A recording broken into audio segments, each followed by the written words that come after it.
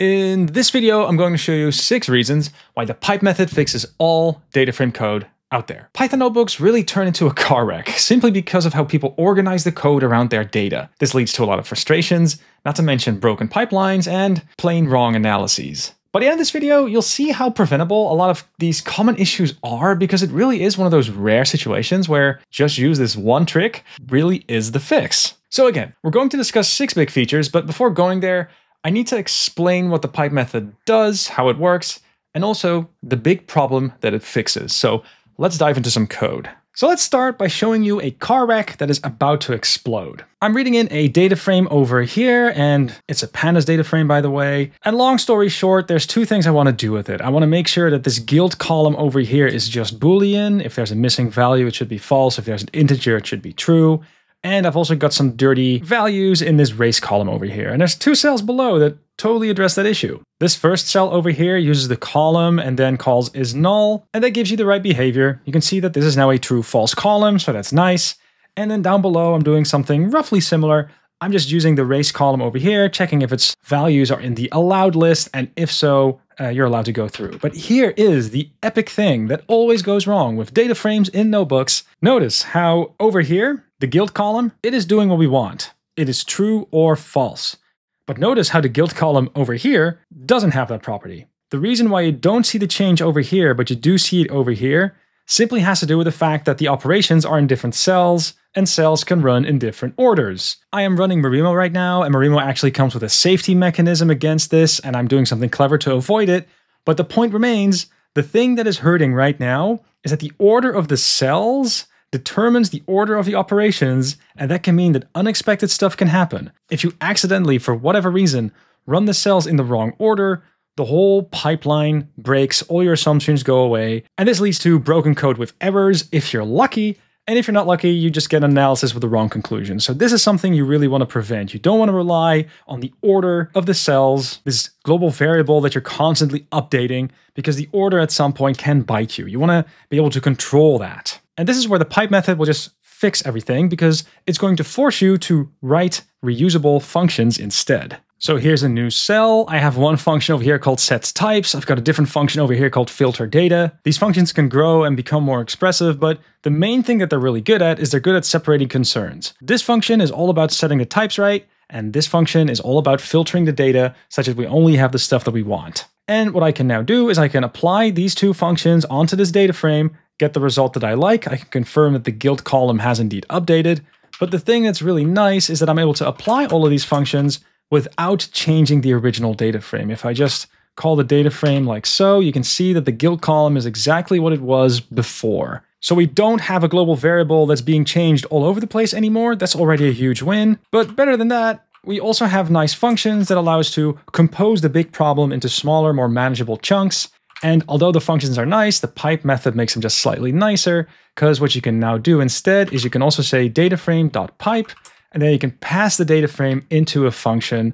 So you could do something like, hey, let's first filter the data, and let's then maybe set the types that's equivalent to above. So this is equivalent to what we have below over here. The thing that's just really nice is that the pipe method allows you to read from top to bottom, left to right. So what I could also maybe do is introduce some new lines here, right? Every line now represents a separate step. But this is really nice and readable, because you can really read this as take the data frame, then filter the data, take the data frame that comes out of that, and then set the types. And it really feels like the data frame is a noun, and all these separate functions are well understood verbs. And hopefully you can really see that if you just take all of your concerns and put them into separate functions, that you have a much better organization of your code, and that you also have a less brittle pipeline. You're more easily able to debug things, and you just have a lot of organization. So that's already a big win. But if you're using this pipe method like this, there are also extra features if you know how to use them. So even though this already is a big step forward, you can actually go much further if you dive deeper. So I was using Pandas before. I'm going to switch to polars now, but I do want to point out that the pipe method doesn't just exist in Pandas, the same exists in polars. In fact, you can also go to ibis and also get the pipe method. Spark also has one, it's just that Spark calls it transform instead of pipe for some reason. But anyway, let's continue now using polars. And I'm doing this on the same data set, so what you're going to see here is that, again, I have functions that do a thing that I like. So I've got this set types function over here, I've got this clean data function over here. After that, I also want to sessionize the data, I want to add sessions to these logs. But here's the thing with that sessionize function. The sessionize function is a little bit different than the rest because this actually comes with a keyword argument. It's a very relevant one because you want to set the threshold, as in when do we consider something to be part of the same session, when do we have to split it. That is something that is, in the end, variable. So that is something that you can declare. But here's a cool feature. If you have your pipeline, then you can also use those keyword arguments from here. So again, I'm setting the types, I'm cleaning my data, and then I'm definitely going to add a session. But if you want to set the threshold of the way that you're going to add this session, well, you're not forced to go back to your original function somewhere else in the code. You can choose to expose some of the behavior to the pipeline on this level. So that means that on a macro level, you can still give yourself some tuning knobs, but you can always dive in and change things on a micro level as well. And it's that separation of concerns. It's a little bit meta, but boy, is it useful. You can imagine, for example, that this might be a pipeline that we're going to use to filter out bots or something like that. And the way you filter bots probably depends on the way that you declare a session, because the maximum length of a session could be a very strong indicator of a bot, right? But oh yeah, that depends on the threshold that you set over here. So that is not something you want to have set in stone. That is something that you might want to iterate over and play with. And just to point something out, another thing you can do is if you want to have like a full pipeline function, if you want to maybe have like the full pipeline, that's something you can also do. Just have a data frame that goes in here. Again, you also allow yourself to set the threshold. And again, depending on how you want to have your micro level, macro level set up, you can again do pipe, pass in a full pipeline. You still have access to the threshold, but you can really organize your code differently, simply because you can also expose these keyword arguments. It's something you should never forget, and people sometimes do. Given that you have a pipe method available, like one thing that is also just kind of a useful thing to keep in the back of your mind is you can also come up with utility methods that could help you debug. So for example, I'm now making a function called echo. So in this case, let's just do the simple thing. Let's just take the shape and let's just log that, right? And then we're going to still return the original data frame, but at every single step, I now want to be able to pinpoint and say, look, I just want to know the shape. So in this particular case, hey, before we clean the data and after we clean the data, can we just sort of print the shape over here? And then down below, you can see that these two numbers have printed. And yeah, okay, we definitely seem to remove a couple of rows. It's kind of nice to have this information. In this particular data set, I might want to go a step further because you might want to know the number of individual player IDs, etc. But you can come up with general functions that help you do anything with your pipeline, and you can also use them in multiple places. This is one of those great moments when reusability really can go quite far.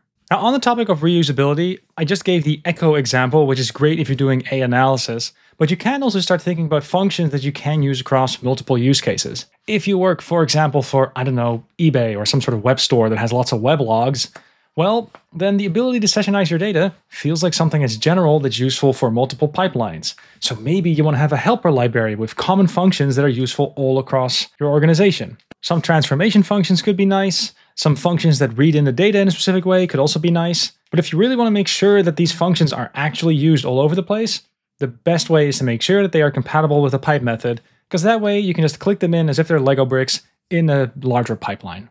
Now, moving on to the next big feature. Instead of having helper functions, which definitely they're useful, you can also start thinking about helper decorators. And in particular, that echo function that we had that applied some logging, we can also upgrade it such that it becomes a decorator, which we can apply to every single pipeline function that we have. And there we go. I think something like this should do it. We run the function, then we take the name of the function, and we take the result, and we just return the shape of the result. You could go for something more elaborate, but one thing that's just kind of nice about doing this, let me just put it on top of the cell over here, is I can now add a decorator to all of these functions in general. And if I then also just briefly ignore the output, then you can see that, hey, yeah, this function, we had this many rows and 8 columns, then we run this other function, then we have a different set of rows. Okay, that's quite interesting. You can also come up with logs that help you both debug, but adding logs to functions like this is also great when you're doing this in production, right? The only thing to really keep in the back of your mind here when you're doing things like this is, first of all, the stuff that you want to log for human readability in a notebook might be different than the way that your logging framework downstream might want to have it. So that might be something to keep in the back of your mind. And then the second thing is that this mainly works for data frame types that are in memory. So you're going to notice over here that I'm running a function and I'm getting a result back. That works very well for most things, but for example, lazy frames in polars do need a little bit of extra attention. So what you're doing inside over here definitely will work in general, but you might want to add an if statement such that the behavior for a lazy data frame is a little bit different. Lazy frames from polars are super performant, and using techniques like this is going to eat away at that because you are asking it to evaluate prematurely and the optimizer won't be able to do a lot of work for you. So definitely keep that in mind. But in general, I do think when you're just starting out with your pipeline, having a simple logger like this does go a long way. So definitely keep that in mind. This is also a great feature of the pipe method. Another thing you can also do if you're using the pipe method that people sometimes also forget about is that you can also be conscious about when you end the pipeline, or put differently, you can also choose to just have these cached data frame variables. Now, when might that be useful? Well, in this particular case, it could be that the sessionize and this featureization step, that those are the expensive things to compute. So you really only want to do that once. If that's the case, then you can have that end result be cached into a variable like this. And then you can use that cached variable, maybe with some sliders, to change things around. So in this particular case, when I change the slider over here, this cell here updates. As you can see, there's a cell below here that responds to it, right? The only reason why this is so fluid is because it's a light computation, but it's only light because this one cached variable, quote unquote cached, is cached. And we are now at feature number 5, and that is also something that blends quite nicely with Marimo notebooks, I gotta say. What you're able to do is you're able to take a function, maybe like this clean data function over here, and you can maybe write a test for it. So let's do test clean data. Let's start by constructing some sort of test data frame. This can just be a polars data frame with some values in it. And if I just have a quick look at the clean data function, I'm really just checking the class and race columns. So in this case, class foobar, that needs to be filtered out, but hunter, that is something that will be fine. We can check the shape, and the shape in this case should confirm that we only have one row. So I could write a assert statement like this. We now have a nice little unit test. This is pretty neat.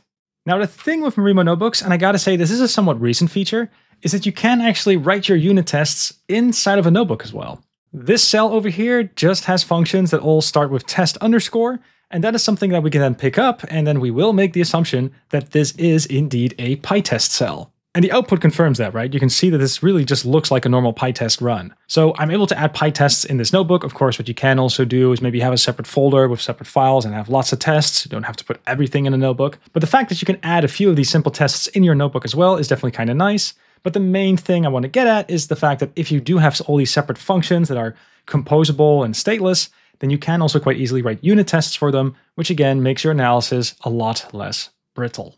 All of this brings me to the final feature that I wanted to highlight when you're using the pipe method, and that is the fact that if you now want to take this to production, you're actually quite close. Functions are nice because you're able to add logs. Functions are also nice because they're easy to unit test.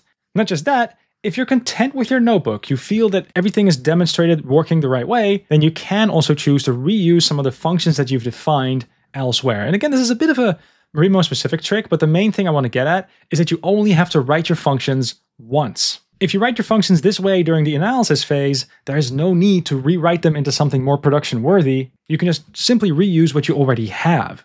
And that saves you a whole lot of time. And in particular, there's this one feature of Marimo that I do want to highlight in this one use case. Okay, so I'm back in the Marimo notebook, and what I did is I hit the Command K shortcut to bring up the command palette, and then I told Marimo to add a new setup cell. What does that do? Well, a setup cell basically contains all the required components to start the entire notebook, and the main reason to use it is to just say, look, my code depends on polars, so that has to be loaded.